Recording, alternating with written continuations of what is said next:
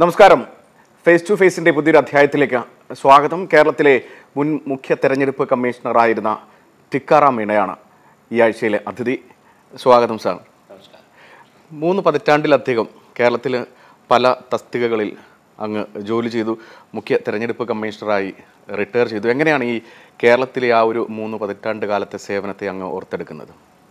കേരളത്തിൽ വന്നത് ഞാൻ 1989 1988 ആദ്യത്തെ എൻ്റെ പോസ്റ്റിംഗ് കൊല്ലം ജില്ലയിലായിരുന്നു, അസിസ്റ്റൻറ്റ് കളക്ടറായിട്ട്. അന്ന് അവിടെ വളരെ പ്രഗത്ഭനായിട്ടുള്ള ഒരു കളക്ടറായിരുന്നു SM വിജയനന്ദ് സാർ. അദ്ദേഹമാണ് എന്നെ പരിശീലിപ്പിച്ചത്, പരിശീലനമെല്ലാം കൊടുത്തത്. അപ്പോൾ ആദ്യം വന്നപ്പോൾ ചെറിയ പ്രശ്നം ഭാഷയുടെ പ്രശ്നമായിരുന്നു. മലയാളം ഭാഷ ഒരു തടസ്സം തന്നെയായിരുന്നു തുടക്കത്തിൽ. അപ്പോൾ കളക്ടർ ആദ്യമായിട്ട് എന്നെ ഉപദേശിച്ചത് ഈ കേരളത്തിലെ ജോലി ചെയ്യുമ്പോൾ ഏറ്റവും ഒരു പ്രധാനപ്പെട്ട ഒരു ഘടകമാണ് ഭാഷയോടുള്ള പരിചയം. അപ്പോൾ അത് ഞാൻ പെട്ടെന്ന് മനസ്സിലാക്കി. ഈ മലയാളം ഭാഷ എങ്ങനെയെങ്കിലും പഠിച്ചിരിക്കണം, ഇതിൽ സംസാരിക്കാനുള്ള കഴിവ് ശേഷിയും സമ്പാദിക്കണം എന്ന് ഞാൻ തുടക്കത്തിൽ തന്നെ നിശ്ചയിച്ചു. അതിനുശേഷം ഞാൻ തിരിഞ്ഞ് നോക്കിയേയില്ല. ഈ ഭാഷയോട് ഉള്ള എൻ്റെ ബന്ധം, എൻ്റെ സ്നേഹം കൂടുകയായിരുന്നു. കാരണം ഇത്രയും ഒരു സുന്ദരമായിട്ടുള്ള ഒരു ഭാഷയാണ് മലയാളം. ഇതിലൊരുപാട് സംസ്കൃതത്തിൻ്റെ വാക്യങ്ങൾ കൂടിയുണ്ട്, ഹിന്ദിൻ്റെ നല്ല ഒരു വാക്യങ്ങളുണ്ട്. അത് ഇതിൻ്റെ ഒരു സൗന്ദര്യം തന്നെയാണ്.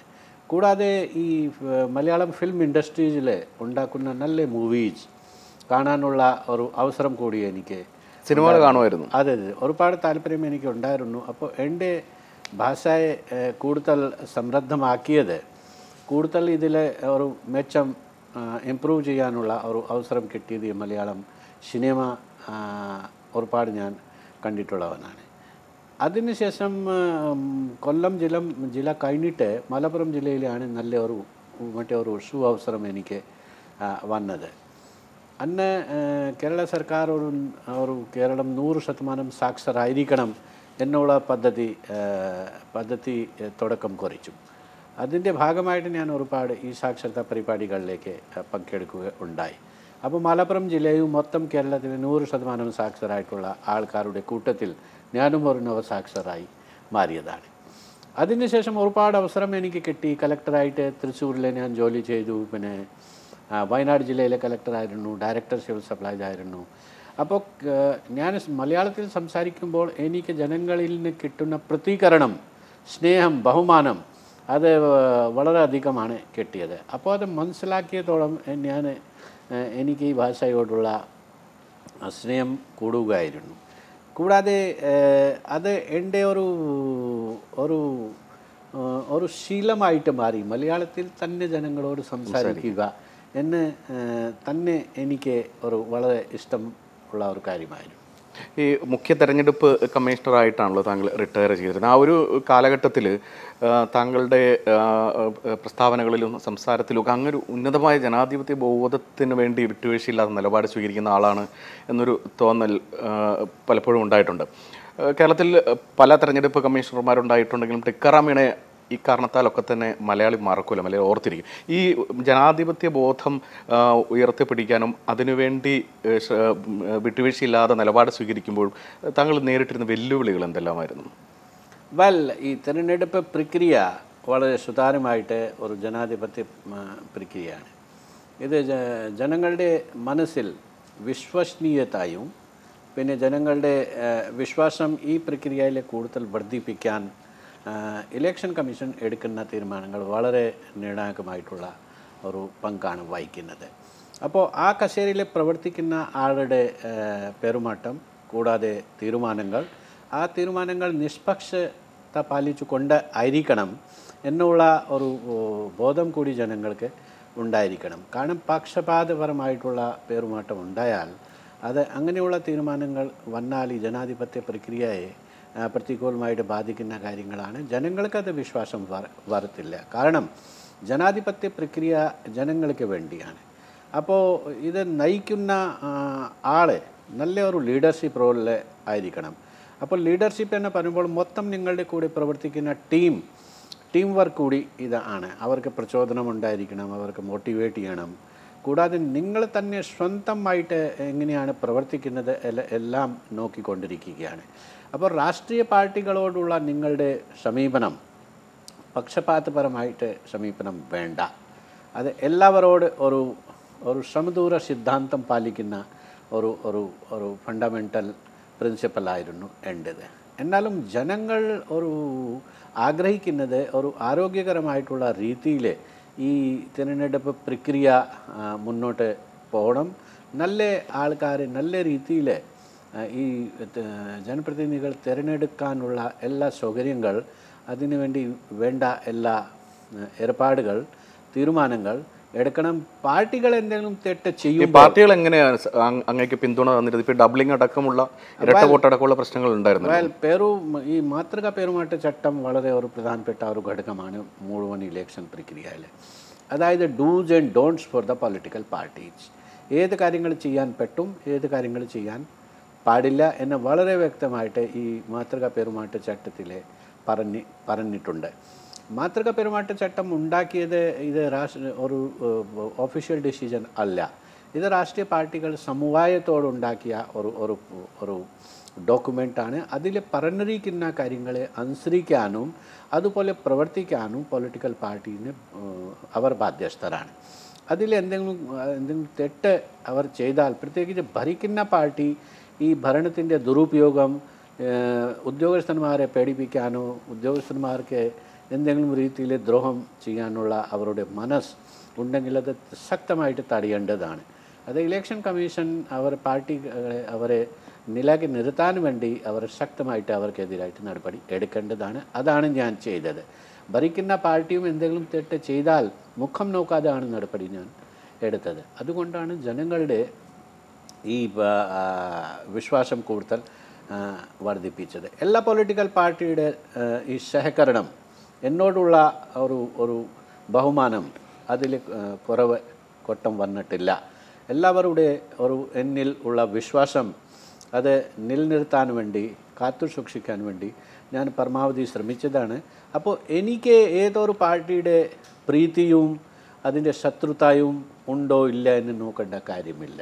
ഞാൻ എല്ലാവരോട് തുല്യ നീതി, എല്ലാവരോട് തുല്യ സമീപനമാണ് കാണിച്ചത്. അതുകൊണ്ട് പാർട്ടികൾ കൂടുതൽ എനിക്ക് അതിൽ പ്രശ്നമുണ്ടാക്കില്ല. വെല്ലുവിളികൾ ഉണ്ടായിരുന്നു. അത് വെല്ലുവിളികൾ ഉള്ള കാര്യങ്ങളാണ്. കാരണം നടപടി എടുക്കുമ്പോൾ ഒരു പാർട്ടി ചിലപ്പോൾ അവർക്ക് ഇഷ്ടപ്പെടുന്നില്ല. പക്ഷേ ഇലക്ഷൻ പ്രക്രിയയെ സത്യസന്ധമായിട്ട്, സുതാര്യമായിട്ട്, നിഷ്പക്ഷമായിട്ട് മുന്നോട്ട് കൊണ്ടുപോകണമെന്നാണെങ്കിൽ ആ കസേരയിലിരിക്കുന്ന ഇലക്ഷൻ കമ്മീഷണർ വളരെ നിഷ്പക്ഷത പാലിച്ചുകൊണ്ടാണ് കാര്യങ്ങൾ ചെയ്യേണ്ടത്. 3 പതിറ്റാണ്ടിലധികം അങ്ങ് ഈ സർവീസിൽ തുടരുകയും ചെയ്തു. കേരളത്തിൻ്റെ ഒരു വളർച്ച ഈ കാലഘട്ടത്തിനിടയിൽ അങ്ങ് കണ്ടിട്ടുണ്ടാകും. എങ്ങനെയാണ് അതിനെ വിലയിരുത്തുന്നത്? പല മേഖലകളിലും പല ഇൻഡെക്സുകളിലും കേരളം മുന്നിലാണ് എന്ന് പറയുന്നു. കേരളം കൈവരിച്ച നേട്ടങ്ങൾ, പ്രത്യേകിച്ച് മാനവശേഷി വികസനത്തിൽ ഹ്യൂമൻ ഡെവലപ്മെൻറ്റ് ഇൻഡെക്സിൽ അത് അഭിമാനകരമായിട്ടുള്ള നേട്ടങ്ങളാണ്. പ്രത്യേകിച്ച് ആരോഗ്യ മേഖലയിൽ, പിന്നെ വിദ്യാഭ്യാസ മേഖലയിൽ, കൂടാതെ IT മേഖലയിലും കേരളം മുൻകൈ എടുത്ത് ഒരുപാട് നല്ല കാര്യങ്ങൾ ചെയ്തിട്ടുണ്ട്. പഞ്ചായത്ത് രാജ് ഭരണം കൂടി കേരളത്തിൻ്റെ മറ്റൊരു നേട്ടമാണ്. ടൂറിസം മേഖലയിൽ, അതായത് വിനോദസഞ്ചാര മേഖലയിലും കേരളം കൈവരിച്ച നേട്ടങ്ങൾ വിശ്വത്തിൽ തന്നെ വളരെ പ്രശംസ പിടിച്ച ഒരു കാര്യമാണ്. പിന്നെ ജനങ്ങളുടെ എൻ്റർപ്രൈസിങ് ആറ്റിറ്റ്യൂഡ്, ബഹുമാനം, ഉദ്യോഗസ്ഥന്മാരോടുള്ള സമീപനം, മൊത്തത്തിൽ സാധാരണ ജനങ്ങൾക്ക് ഉദ്യോഗസ്ഥന്മാർ നല്ല കാര്യങ്ങൾ ചെയ്യുമ്പോൾ അവരോട് ഉള്ള ബഹുമാനം വളരെയധികമാണ് എനിക്ക് തോന്നിയത്. പ്രത്യേകിച്ച് ഞാൻ ഭാഗ്യവാനായിട്ട് ആണ് എന്നെ കാണുന്നത്. കാരണം 33-34 വർഷമായിട്ട് അവിടെ ജോലി ചെയ്തപ്പോൾ എനിക്ക് കിട്ടിയ ബഹുമാനം, സ്നേഹം എനിക്ക് എപ്പോഴും അഭിമാനകരമായിട്ടുള്ള കാര്യങ്ങളാണ്. മറ്റൊരു കാര്യം, കേരളത്തിലെ ഈ ശുചീകരണ പ്രവർത്തനങ്ങൾ, അതായത് sanitation programmes, panchayat Raj system, ജനങ്ങൾക്ക് കൂടുതൽ അധികാരങ്ങൾ, ജനാധിപത്യ വികേന്ദ്രീകരണം എന്നുള്ള നല്ല തുടക്കം സർക്കാരിന് ഉണ്ടായിട്ടുണ്ട്. പിന്നെ ബജറ്റിൻ്റെ 40% തുക പഞ്ചായത്തുകൾക്ക് നൽകിയിരിക്കണമെന്നുള്ള ഒരു വലിയ കാര്യമാണ്. ഏത് സംസ്ഥാനത്തിൽ ഇത് ഇല്ലാതെ കാര്യം. ഗുഡ് ഗവർണൻസിനും നമ്മൾ കേരളം മുന്നോട്ട് നിൽക്കുന്ന സംസ്ഥാനമാണ്. സത്യസന്ധതയിലെ ഓണസ്റ്റി ഇൻഡെക്സിലും ഗവർണൻസിലും വിദ്യാഭ്യാസ മേഖലയിലും ആരോഗ്യ മേഖലയിലും പഞ്ചായത്ത് രാജ് സിസ്റ്റത്തിലെ ഡിസെൻട്രലൈസേഷൻ പ്രക്രിയയിലും അത് ലോകത്തിൽ നമ്മൾ ഏറ്റവും മുന്നിൽ നിൽക്കുന്ന ഒരു സംസ്ഥാനമായിട്ട് മാറിയിട്ടുണ്ട്. അപ്പോൾ എനിക്ക് എപ്പോഴും അത് അഭിമാനകരമായിട്ട് പറയാൻ സാധിക്കുന്ന ഒരു കാര്യം തന്നെ. ഈ അഴിമതി, കറപ്ഷൻ, അതിൻ്റെ കാര്യത്തിൽ എങ്ങനെയാണ് കേരളത്തെ അങ്ങ് വിലയിരുത്തിയിട്ടുള്ളത്? മറ്റുള്ള സംസ്ഥാനങ്ങളെക്കാൾ കേരളം ഈ കാര്യത്തിൽ വളരെ മെച്ചമാണ്.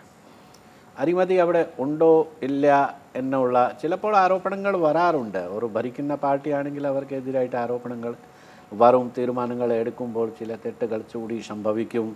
പിന്നെ ഭരണം ദുരുപയോഗിച്ചുകൊണ്ട് ചില നേതാക്കന്മാർ എന്തെങ്കിലും ഒരു തെറ്റ് കാണിക്കുമ്പോൾ അവിടുത്തെ അവിടുത്തെ ഈ പ്രേസും വളരെ ഒരു ജാഗ്രത പാലിക്കുന്ന ഒരു പ്രേസാണ് കേരളത്തിലെ. അപ്പോൾ ഏതൊരു കാര്യം ചെയ്യുമ്പോൾ അത് അവിടുത്തെ ജനങ്ങൾ വളരെ സൂക്ഷ്മമായിട്ട് വീക്ഷിച്ചു കൊണ്ടിരിക്കുന്ന ഒരു സമ്പ്രദായം കൂടി ഈ രാഷ്ട്രീയ നേതാക്കന്മാർക്ക് ഒരു നിയന്ത്രണം ഉണ്ടാക്കുന്ന ഒരു കാര്യമാണ്. ചിലപ്പോൾ തെറ്റുകൾ സംഭവിക്കും, പക്ഷേ സംഭവിക്കാതിരിക്കാൻ വേണ്ടി അത് ആ കാര്യം ചെയ്യുമ്പോൾ അത് മനഃപൂർവ്വമാണ് ചെയ്തത്, പിന്നെ അത് അങ്ങനെ സംഭവിച്ചതാണ് എന്ന് കൂടി നോക്കണം. പക്ഷേ കറപ്ഷനിൻ്റെ കാര്യത്തിൽ കേരളത്തിലെ ഇത്രയൊരു വലിയ പ്രശ്നം എനിക്ക് അത് കാണാൻ സാധിച്ചില്ല. ചില പ്രശ്നങ്ങൾ ഉണ്ടായപ്പോൾ നടപടിയെടുത്ത് എൻ്റെ കാര്യം നോക്കുമ്പോൾ എൻ്റെ ശ്രദ്ധയിൽ വന്ന ഏതൊരു തെറ്റുകൾ സംഭവിച്ചിട്ടുണ്ടെങ്കിൽ അത് വളരെ ശക്തമായിട്ട് ഞാൻ നടപടി എടുത്തതാണ്. ഡയറക്ടർ സിവിൽ സപ്ലൈസ് ആയിരുന്ന സമയത്തും കളക്ടറായിരുന്ന സമയത്തും പിന്നെ അതിനുശേഷം പല തസ്തികകളിൽ പ്രവർത്തിക്കുമ്പോൾ എന്തെങ്കിലും ഒരു തെറ്റ്, മന്ത്രിയും എന്തെങ്കിലും ഒരു തെറ്റ് ചെയ്താൽ അതും ഞാൻ ചൂണ്ടിക്കാണിക്കാനുള്ള ധൈര്യം എപ്പോഴും കാണിക്കാറുണ്ട്. ഈ ഉദ്യോഗസ്ഥരുടെ ഒരു പിന്തുണ പലപ്പോഴും ഈ രാഷ്ട്രീയ നേതൃത്വത്തിൻ്റെ അഴിമതിക്ക് ആവശ്യമായി വരാറുണ്ടല്ലോ. ഉദ്യോഗസ്ഥർ കൂടി കൂട്ടുനിന്നെങ്കിൽ മാത്രമേ രാഷ്ട്രീയക്കാർക്ക് അഴിമതി നടത്താൻ കഴിയുള്ളൂ. അങ്ങേക്ക് ഏതെങ്കിലും നിലയ്ക്ക് അത്തരത്തിലൊരു പ്രഷർ, സമ്മർദ്ദം അഴിമതിയുമായി ബന്ധപ്പെട്ട് നേരിടേണ്ടി വന്നിട്ടുണ്ട് ഏതെങ്കിലും കാലഘട്ടത്തിൽ? എപ്പോഴും എനിക്ക് അങ്ങനെ ഒരു സമ്മർദ്ദം എന്ന് പറയുമ്പോൾ വന്നിട്ടേ ഇല്ല.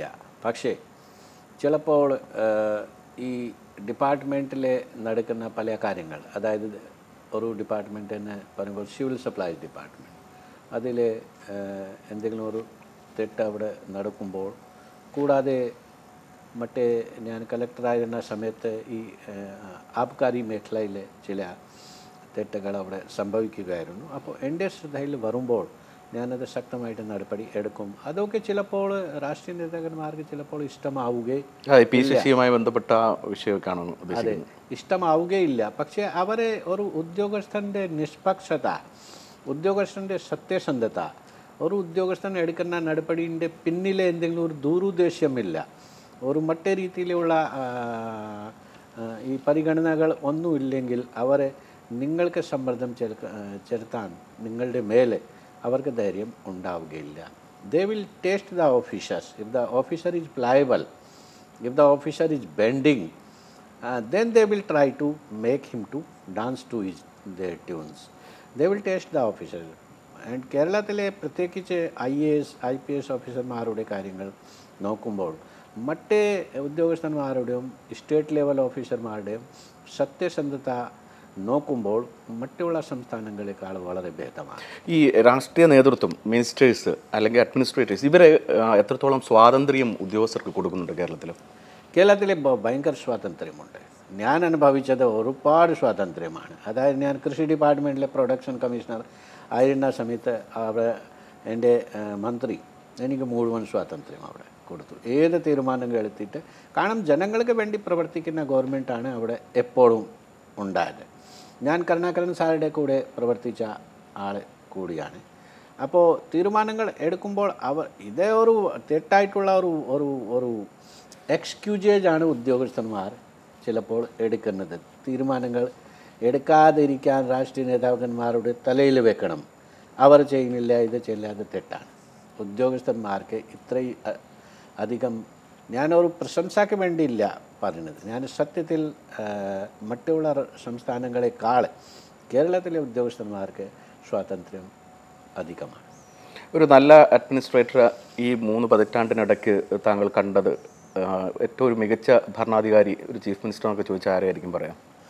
ഞാൻ കരുണാകരൻ സാറിൻ്റെ കൂടെ പ്രവർത്തിച്ച വ്യക്തിയാണ്. അദ്ദേഹം വളരെ ശക്തനായിട്ടുള്ള വളരെ ഏബൽ അഡ്മിനിസ്ട്രേറ്റർ ആയിരുന്നു. വളരെ സത്യസന്ധമായിട്ടുള്ള പ്രവർത്തിക്കുന്ന ആളാണ്.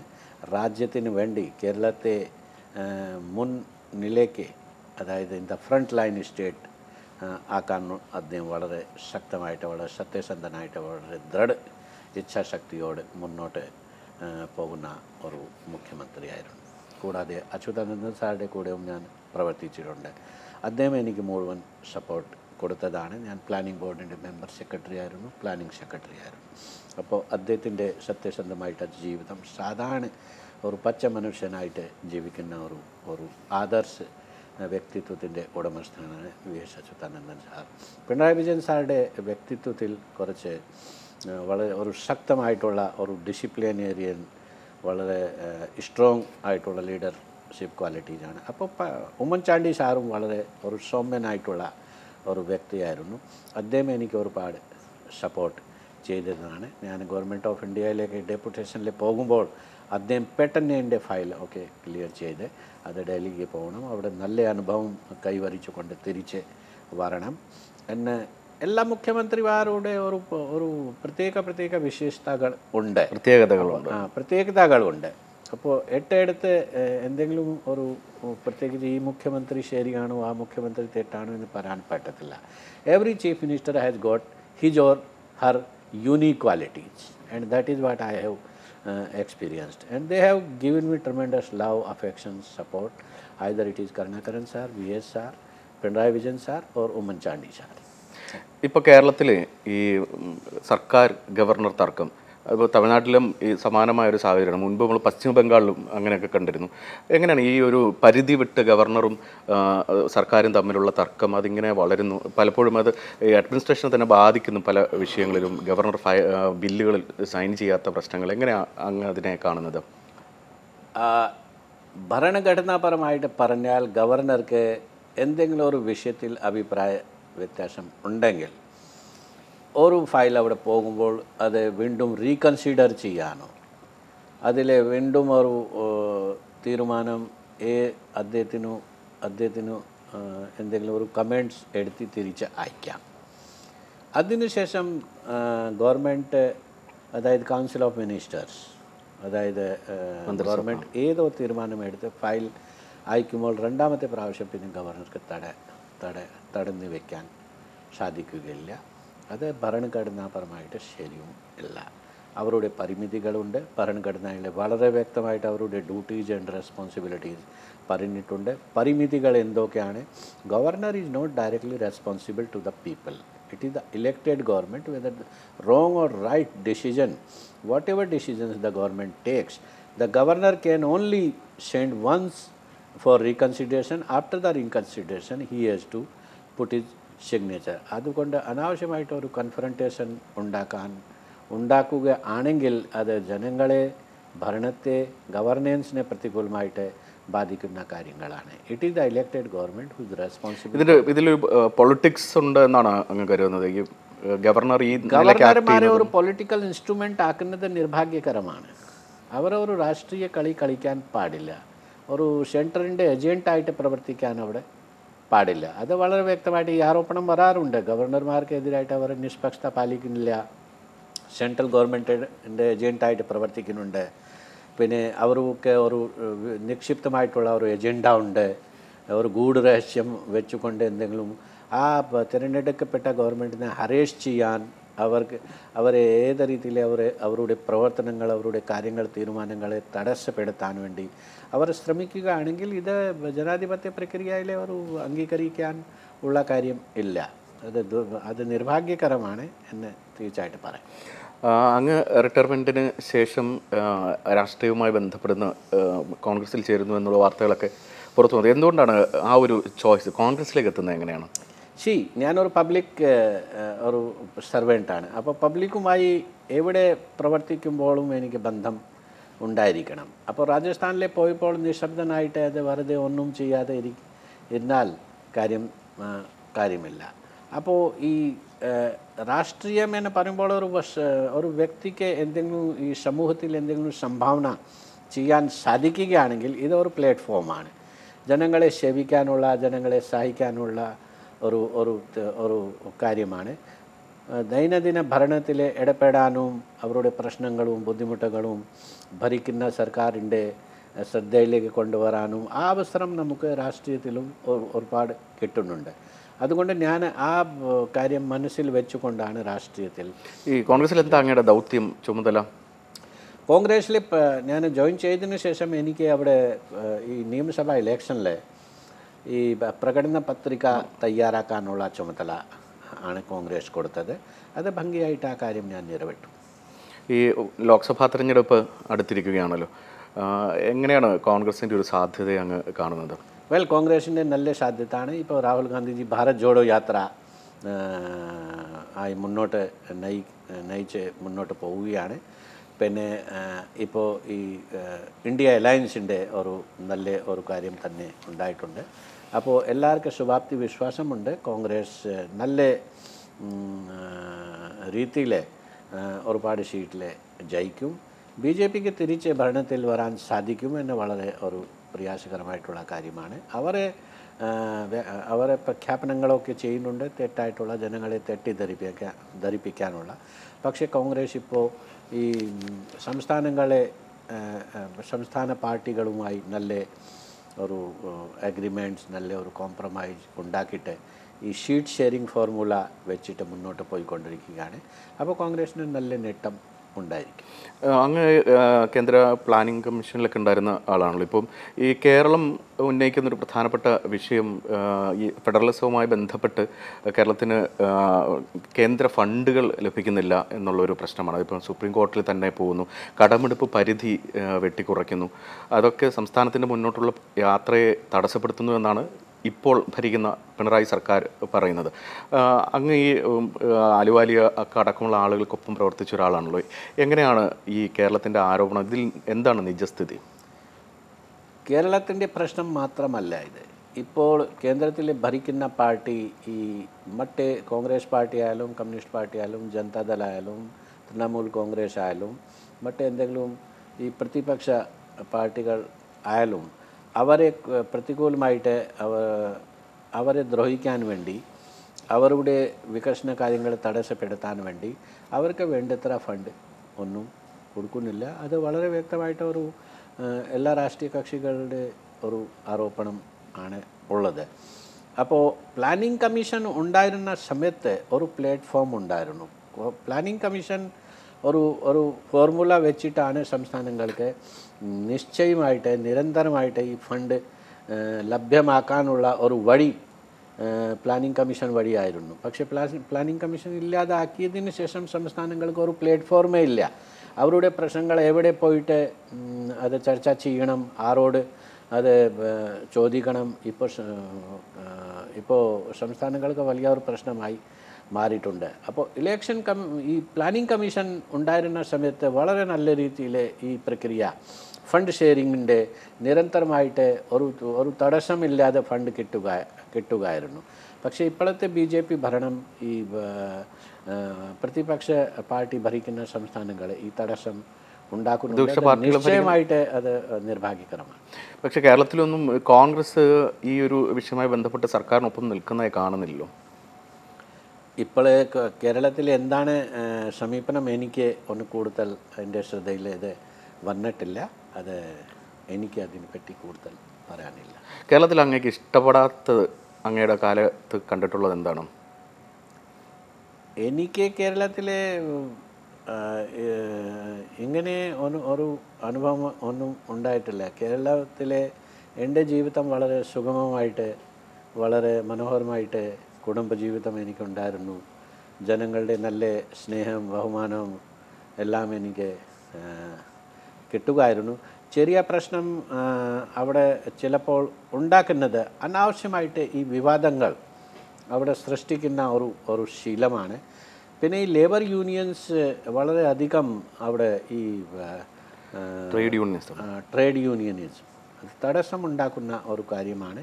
അപ്പോൾ അവരെ നിയന്ത്രിക്കാനുള്ള ഗവൺമെൻറ്റിൻ്റെ പാർട്ടികളുടെ നിയന്ത്രണം അവരുടെ മേൽ വേണം. അത് ചിലപ്പോൾ മറ്റ് രാജ്യങ്ങളിൽ ഇൻവെസ്റ്റ്മെൻറ്റിന് വേണ്ടി വരുന്ന ആൾക്കാർക്ക് തടസ്സമായിട്ടാണ്. ആ പെർസെപ്ഷൻ നമുക്ക് നല്ല പെർസെപ്ഷൻ ഉണ്ടാക്കാൻ സാധിക്കണം.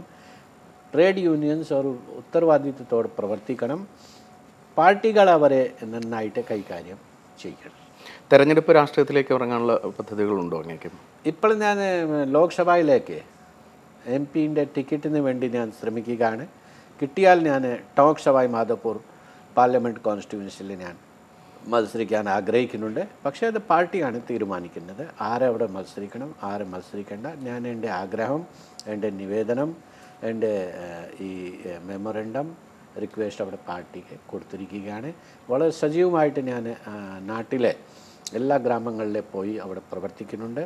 ജനങ്ങളോടൊപ്പം പാർട്ടിയുടെ നേതാക്കന്മാരോടൊപ്പം വളരെ സജീവമായിട്ട് നിരന്തരമായിട്ട് റിട്ടയറായതിനു ശേഷം ഞാൻ പ്രവർത്തിക്കുകയാണ്. അപ്പോൾ എല്ലാ ആശംസകളും ആയിരുന്നു. വളരെ നന്ദി. Thank you.